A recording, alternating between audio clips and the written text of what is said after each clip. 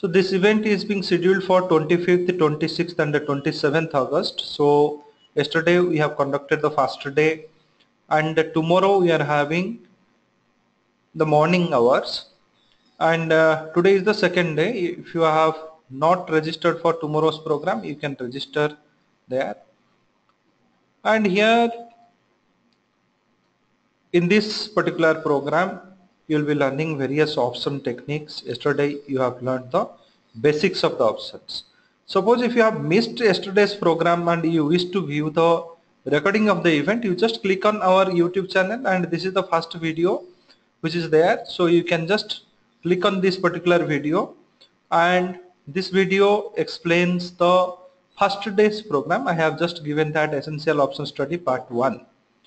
So this is what I have mentioned. So if you have missed the event, then you can just visit this particular video and learn those basic concepts learned yesterday.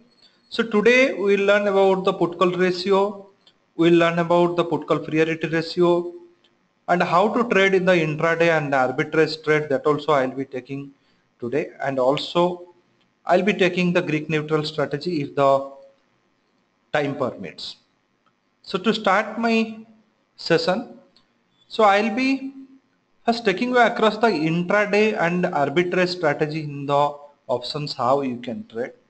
So while trading in the options, specifically for the intraday, so what are the things you require?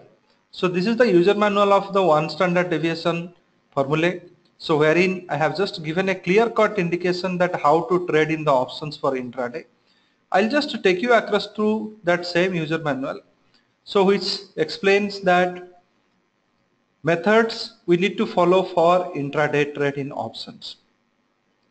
So while trading in the options for intraday trade, we need to know whether to trade in call option or put option, and which strike of the option we should choose to enter a trade, and what is the entry level, and where we can put the stop loss and come out, or what will be the target. So these are the 4 different area we need to understand. If I am trading in a call option, why I am trading? If I am trading in a put option, why I am trading, and which strike of option I should choose for the trading, and where I should enter, what will be my stop loss, and how I will come out from that. So if you are using our software, one standard deviation software, then you will be getting a screen like this. Herein just you check any of the instrument, future instrument, load the data. So you will get all call option and put option data will be loaded here. So here we have given 2 modes, one is native and web. Native mode means you will be seeing same result in your screen, and web mode means it will take you to a web browser wherein you can see those results, but results will be same. So here after loading the data, now market is not operational, market is closed, and we have settled at 8629.85. this is the price last traded, or 8630. I'll just click on the calculate button. Once I click on the calculate button, I am getting the futures different trend level. Future if currently at 8630, and for intraday basis, if it is in a running market, you can get a better picture. So here my entry must be 8653, and it has first target, second target, third, fourth and final target. And final target having a chance till 8701, 0.73, 8702 you can say. And if it is falling 8636 below, it is having a downtrend and it has the probability to touch to 8588. So this is what it is telling, and this reference is being taken. Either it will be a closing price, it will take, sometime it will take the opening of the day, and sometime also it will take the current price of the day. So based on this particular specific segment, if you look into, currently assume that market is in a running condition and we are at 8630 level. My downtrend starting at 8636, and I am just first target, I have just penetrated, I am here just couple of points below the first target. So at this particular point of time, so I have already given, my price has already given the downtrend breakout. It is just couple of points below the first target. So in this situation, I must choose to trade in the put option. If I am an option buyer, if I am buying the options, I must choose the put option, because I have already given the underlying asset already given a downtrend breakout. So once you choose this particular means put option, which strike you should decide. So if you just compare here, our reference price is 8629, our downtrend price also 8636. So nothing wrong if I can go to 8650 put option or 8600 put option, because this is the nearest strike which is, as per my trend confirmation, the nearest strike which is suitable for me is 8650 or 8600 strike put option. Why I chosen the put option? Because it has given the downtrend breakout. Why I am choosing 8650 or 8600 strikes? Because that is near to my downtrend price. So I am just going for that. I'll choose the 8600 put, and which is currently at 115 rupees, and I will once again go for the calculation. So currently it is at 115, 114.95. If I am a buyer of this put option, I could have bought at 112. Nothing wrong if I am buying at this price, because I am just couple of points below this first target and price is at 114 rupees and 95 paisa. If I am buying this one, then my first target means I have missed the 112, but I still can buy.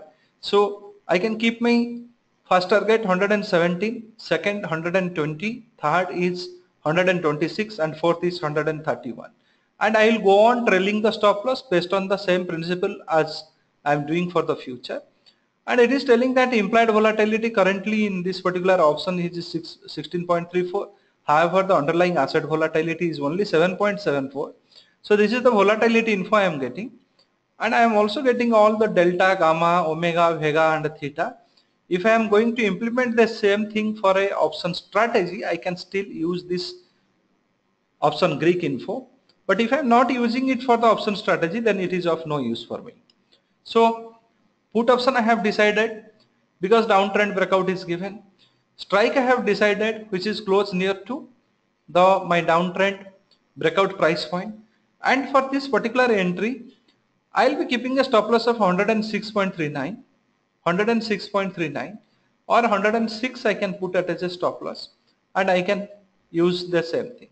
Suppose if you are a hedger, if you say that yes, if I am buying at 114 rupees, and if the stop loss is hitting, then I am just losing 8 rupees. This I do not want to take this 8 rupees risk.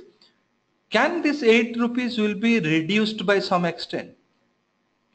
Can this 8 rupees will be reduced by some extent by 2 rupees or 1 rupee? So if that will be your idea, then you just do the trade in a different way. You buy the options as per the trend.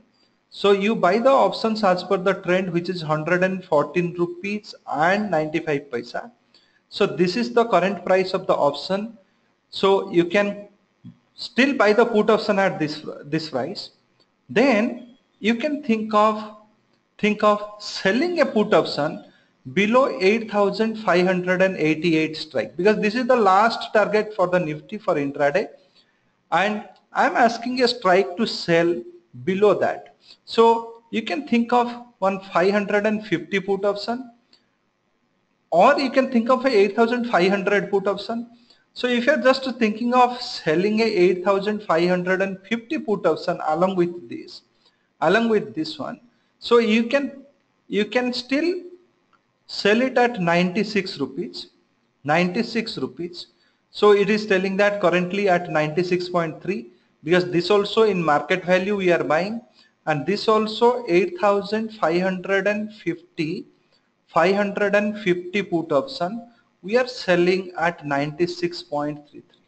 So this is what we are doing. And we know that when the final target will come, 8588 will come, very carefully you listen this part. When the final target will come, you'll be getting 131. So your 115 rupees of investment will be giving you 131. So you'll be making a profit of 16 rupees in this. So your first call what you have taken, it will be giving you a profit of 16 rupees. And same way if I can analyze this 8550 put option, so I'll be getting that this particular time it will be trading at 110 rupees and 78 paisa. So you will be making almost the similar kind of losses. So 111 if I can make it, so 96 if I can less it from here, so 15 rupees you will be making a losses from here. However, this is only a theoretical presumption, so this difference which will be just 1 rupee, that may be little more, so you'll be getting some 3 or 4 rupees of profit here. But the most important factor here, if you sell here this 96 rupees and the stop loss is triggered here, then you will be getting almost so 7 rupees gain from here and 8 rupees loss from here. So 7 rupees you can gain if the stop loss trigger for that put option, and you can just your net loss can be derived to be 1. So this also one idea you can implement, and a little more deeper strike if you can go also in the beginning part of the series. This is also a good idea. If you go for, instead of 8550, if you go for 8500, then you can from 81 to 93, so 12 rupees you will be losing, 16 rupees you will be gaining, so 4 to 5 rupees you will be making the profit. However, if it is sliding and on the put option is triggering the stop loss, then you can retrieve near about 8 rupees from there. So very idea is, if I am an intraday trader, if I am buying this thing as 115, I can still put a stop loss of 106 rupees and come out. So here 8 rupees loss I can take. If I want to manage this 8 rupees loss, because if I don't want to trade with one lot, I want to go for 100 lots, I want to go for 200 lots. So there 8 rupees per lot, it is 8 into 75. If you take, that is a big amount, and 100 and 200 multiplied, it's a huge loss can come. I can still manage that 8 rupees loss by selling some options. I got a downtrend breakout, I bought a put option, nothing wrong in that. However, if I can still hedge that put option with some other options, then in case it is being impacted, the stop loss is got triggered, then my losses can be reduced to a great extent. So this also you can think as a trading strategy for intraday if you are a option intraday trader. So any questions in this regard you can ask. Two different tricks of trading in the options. One, which strike to choose, 8600 or 8650. Why that put option I am choosing? Because my current price, which is 8629, is given a downtrend breakout. That's why I am choosing a put option. So based on trend, I decide whether to trade in the put option or call option. Then based on the price at that moment, I am deciding which strike of call or put I am going to choose. So based on that, I have decided I will be trading at 8600 put option. Currently at 115, I am just entering at 115. My objective is to get 131, or I can just stop loss I can put at 106. However, whenever I am putting that 106 as my trailing stop, the stop loss for the trade, so I have 9 rupees to lose. If I lose, I will lose that 9 rupees.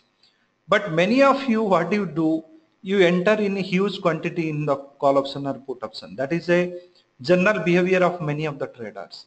So that, though it looks very small, when the quantity increases, it lands up in a very big amount. So I am telling you a second trick.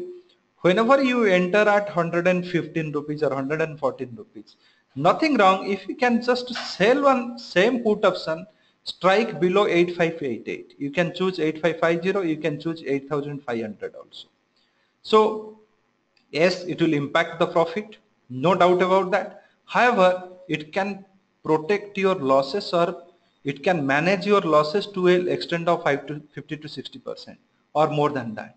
If your losses is being managed by 60 or 70%, profit is reduced, no doubt about that. So loss management is very essential. So you are just managing the losses, so that will make your trading very healthy. So that is why we are, the second trick we are applying if your number of lots are technique.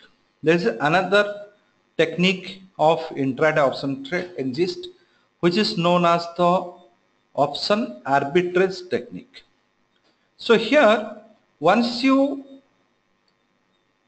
go for the calculation of the future, and here if you are using our smart IT software, then you get one column for option arbitrage. This is not there in the one standard deviation, it is only there in the smart IT.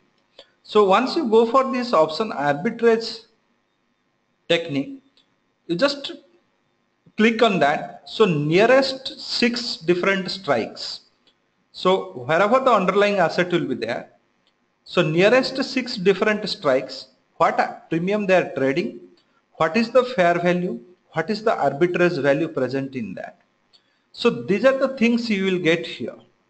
So what is the fair value, what is the arbitrage value, all these things you will get it here. So you can say that these call options, whatever it is trading, it is having a different arbitrage value. Put options, whatever is trading, it is having a different arbitrage value. So if I can say, this is the arbitrage opportunity what I was telling you. So 8600 we are buying, which is having a positive arbitrage value of 32 rupees. If I am buying it, means I am paying 32 rupees more to the market.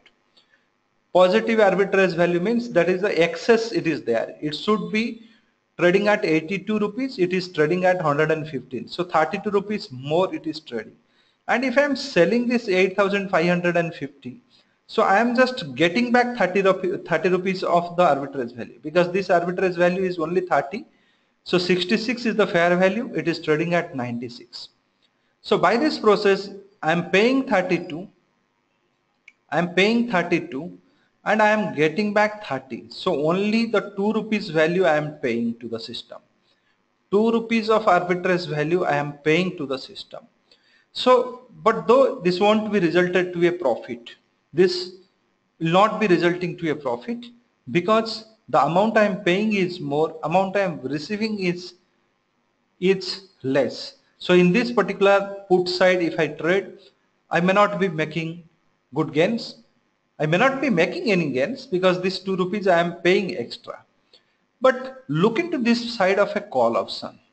So this arbitrage value, which starts with 30 rupees, 20 rupees and so on, it sees down to 1 rupee, 2 rupee once you close near to your settlement cycle. So here if I am just going for 8550 and buying at 173 rupees, 46 rupees less I'm buying. I'm just selling one 8800 at 29. So here 46 rupees lesser price I got a commodity. I sold a commodity wherein I have also received 29 rupees less. I could have got 29 rupees more, I got less. But one commodity I bought, which is I got at a bargain of 46 rupees less. So if I can just compare between this thing, so 7 and here you will get 3 twos are 1. So 17 rupees of arbitrage value I have received. But when to enter this particular trade, that is very important. This arbitrage value is what you are getting. In real market, once you go on finding out this arbitrage value, different occasions, you will get different arbitrage opportunities. Better to test this thing in the morning hour before 10 o'clock and look into the trend breakout. If the uptrend breakout gives, very carefully you listen to this part. If the uptrend breakout gives, then enter in arbitrage opportunity, in call side. If the downtrend breakout gives, then enter the arbitrage opportunity in the put strikes. So here, suppose downtrend breakout has given, you have entered to the trade. Put side you are going to enter. So if you are going to enter a put side arbitrage opportunity, then you can think in this order. So just 8,700 or 600. So 600 having very lesser value. I can go for 8,700. I sell it at 160 rupees. I will sell. So I got 36 rupees of arbitrage value. I'll buy one 8,550. So which is I'm just paying 30 rupees. 6 rupees is my arbitrage gain which I will aim for. If the downtrend breakout given, then I can enter this kind of one trade wherein 8,700 having 36 rupees I took it to my side because this is the excess in there. I received this 36 by selling the option. I received. So by buying these options I paid. So this 6 rupees arbitrage value I can realize in the day end. So whenever there is a 8 to 10 rupees more than 10 rupees, better will be more than 15 rupees. If this kind of arbitrage opportunity you find, then better enter into the trade. Day end at least 40 to 60% of this arbitrage opportunity will go off, and that much of money will become your profit. But when to enter this trade, that is very crucial. If the uptrend breakout gives, then enter call side arbitrage opportunities. If downtrend breakout happens, then enter the put side arbitrage opportunity. So if you are buying, then and try to mobilize in this order that you must be in the receiving end, you must not be in the giving end. Suppose if you are buying at 8,600 put and selling a 8,550 put, you are giving 2 rupees, so that will become a loss. So you need to, in both the cases, whether you trade in call or put, try that you must be in the receiving end of the arbitrage value. When that 50-60% of that receiving end of the arbitrage value sits during the day and it perishes during the day, then you will be profitable in this trade. So this is called your arbitrage technique. This also a very successful technique for intraday trader. This also gives you a good return having very less exposure into the market. And this is feature available only in the Smart Finance integrated tool SF IT tool, and it is not there in the our one standard deviation tool. Of option trading, one I used to say about your put call ratio and put call priority ratio. When we talk about the put call ratio is number of puts what is there divided by the number of calls whatever is there here. So this is a real-time basis, it will be changing. So this also I have told you very clearly. Whenever you vary between 0.85 less than 0.85, you are in a bearish trend.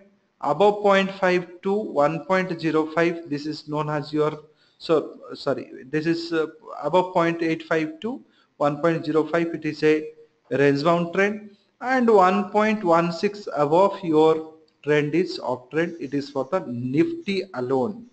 When you talk about this put call ratio, this particular rule, it is applicable only to the Nifty's put call ratio. It is not stock specific, it is not specific to Bank Nifty. Bank Nifty, whenever you are computing, so Bank Nifty having a different series now. It starts with 1st September, again weekly options are there, monthly options are there. So together you have to take all. So you have to, whenever you are going to apply the same rule for Bank Nifty, you need to take all open interests available in all different kind of expiries and add together, and then you need to take that put call ratio. Then that will give you a clear picture. Or only the weekly options, if you are looking into that particular week's options put call ratio, if you take also, that will work out. So this is called out your put call ratio. Now individual put call ratio is also there. So that also gives you certain clue about the market trend. Whenever any particular strike is having the highest open interest, if you see in the call side, so we are getting 8,950 having now 41 lakhs of open interest. So this is considered to be a highest resistance point for our move, and highest resistance point for our move, and followed with it is having a 8,700, which is the second highest open interest. This is also considered as a potential resistance for our move. And if you look into the support, we are getting a support at 8,500. Also we have a very good support at 8,400. Based on whichever the strike having the highest open interest, that act as a support. And if you can take the individual put call ratio, some analysts used to say that 8,700 put call ratio, 8,600 put call ratio. So based on that also they used to give some output, but that outlook is not that much reliable, because these values will change dynamically and very rapidly it can change. So by taking individual strikes put call ratio and based on that projecting a trend is not that much successful. So this is about the put call ratio. And one more concept is present in our study, which is called our put call priority ratio. So when you talk about put call priority ratio, there is a specific equation is available. So it is telling that call options premium added with strike multiplied with e to the power interest rate and time in year equal to put options price and current price of the future. So these things should be equal. But if any deviation in this principle is there, then we can say that it is having a some arbitrage value and put is costlier or call is costlier. Suppose if I am just taking now, you can say I am just taking one value of 8,500. Say 8,500 call and put we will be evaluating. So 8,500 call and put with the put call priority ratio we will be calculating. 8,500 call is at 206 rupees and 55 paisa and this is 81. So 8,500 206 and 55, so 206.55. this is for call and the put is having 81 rupees. This is for put. So standard interest rate is 10%. So here interest rate I am taking as 10%, and time in year, so I have 26, this is the price, and I am expiring on 29th of September. 29 days are there, here 5 days, so 34 days are till expiry. So 34 days till expiry, 34 days till expiry. So this is the thing is there. I'll be going to calculate this thing, call option premium added with strike and these things. So this is my calculation will start. So call option premium added with, this is the strike, and this should be multiplied with exponential, the relative return. So e to the power rate of interest, so 0.1 into time should be in year. So this is the days, so days to year divided by 365. So this is what I have got. So 8,786 I have got. This is in the call side. So put side it is telling me it is just what is the price, the current price of the future, at what price the future is trading. So that need to be added. So future contract, I will just look into the future contract, and last traded is 8629.85. So I am just going for 8629.85 added with this one. So I have to put one equal symbol, and here I have to add it. So I am getting 8710. So if you look into this call side 8786, put side is 8710.85. So this says that your call side is having a higher value as compared to the put side.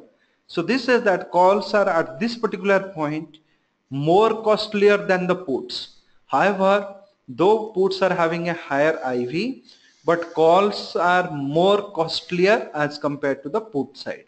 So calls are more costlier as compared to the put. So what is the thing I can do?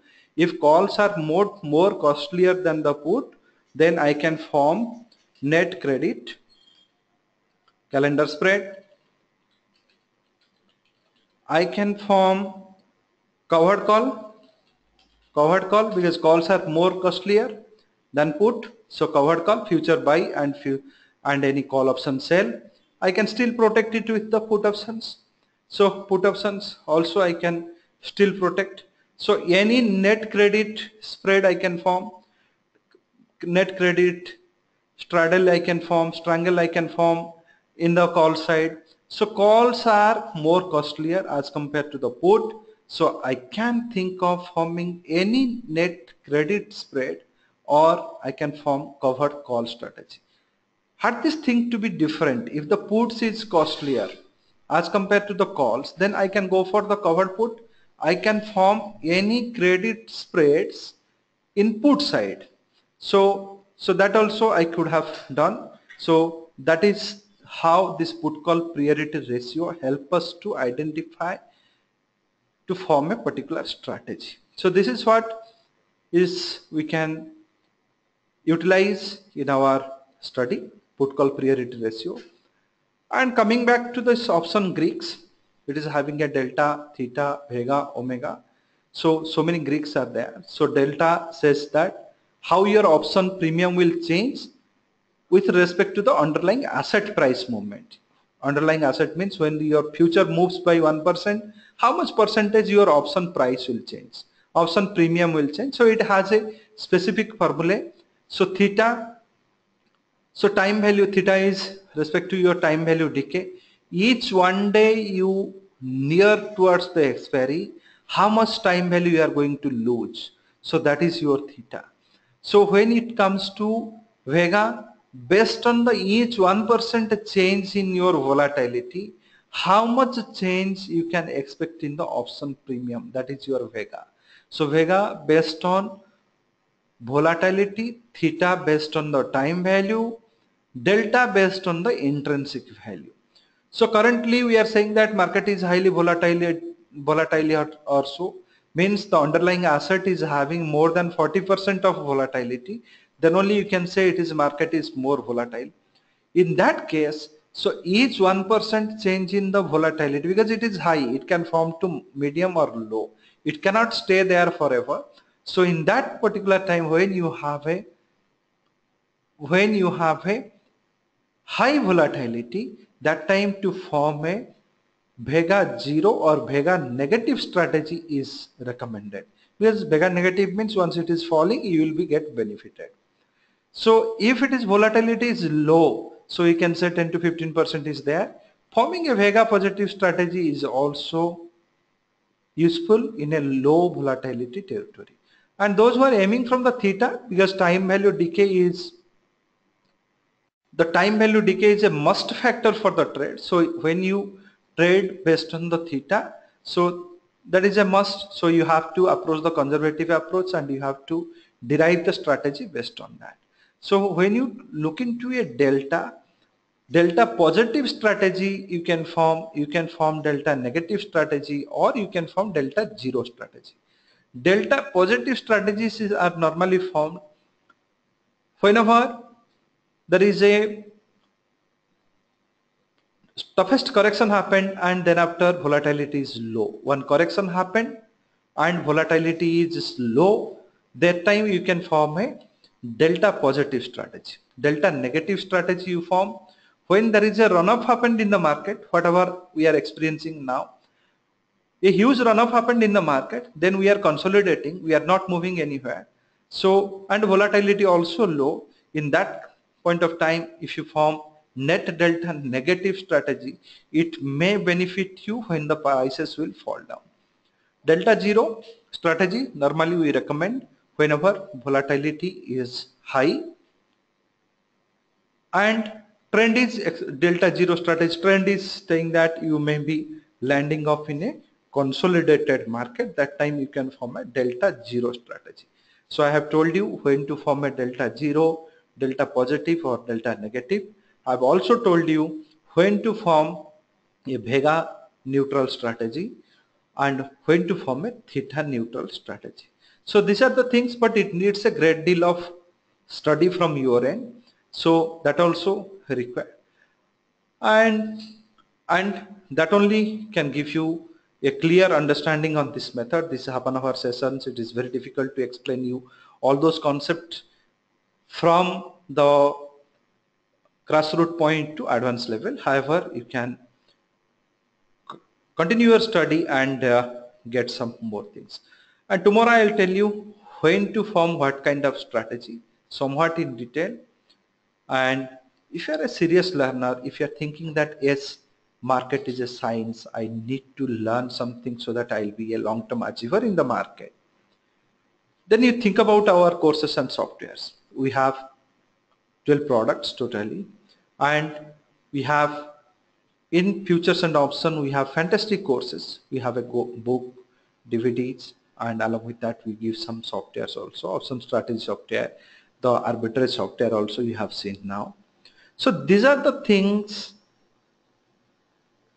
if you are having an interest that know those concepts are I need to understand before I become a trader, then you can think about our courses, which is very unique in nature, which gives you a complete understanding about the market, and you can earn rationally, not with one guesswork, not with one work which is not being tested, and you can earn nicely using our concepts. So if you have a long-term goal in the market to achieve and make trading as your career, you may think about our courses and softwares. And currently we are running one discount which is going to expire tomorrow. So the 17,000 we are getting at 15,500, valid till 27th of August. So this is an offer we have just given for 3 days. And any query about the courses, you can call in this particular number. So this will give you the, means they will tell you the details about the courses and how to order and all. You can directly order in our website also. You can just go to our website.